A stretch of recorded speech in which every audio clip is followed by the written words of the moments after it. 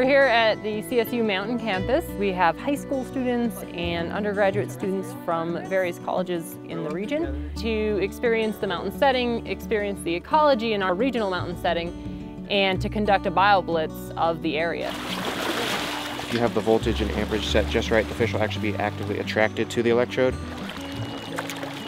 And we had some good taxis yesterday where the fish were actually swimming in circles around the anode. BioBlitz is a 24-hour snapshot of the diversity of species that are in an area. Brook trout or brook char. That's a brown trout? That's a brown trout. The goal is to go out with usually some field experts, and they work to identify all of the species they can find in an area. This is our golden banner or thermopsis. Just create a complete inventory, or at least as complete as we can get. It's Ribes inermi, or gooseberry.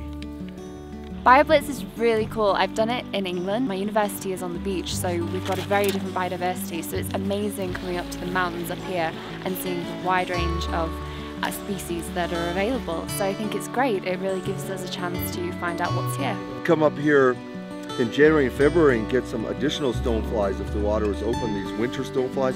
You guys have real nice fauna in Britain. They only come out during the winter, the adults. One really cool thing that we found yesterday was when we were checking out the camera traps and we saw a black bear that had been in the area the night before. That's so exciting. It's not something I've ever seen before. This is a white-crowned sparrow. They're pretty common up at this elevation in the willow car habitat.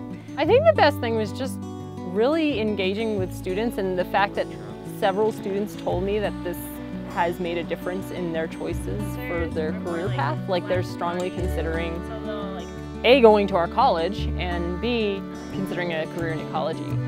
And that's kind of my goal. We worked hard to bring a diverse group of students from different backgrounds. Some of us did hear a snipe that we flushed up from the side of the road. As well as just all of the students that are excited about this within our own campus. It's really cool to hear all these students come together and say that they're really excited about this and that this made a difference for them. All right, so I'm just gonna lay him here on your hand. And don't close your hands.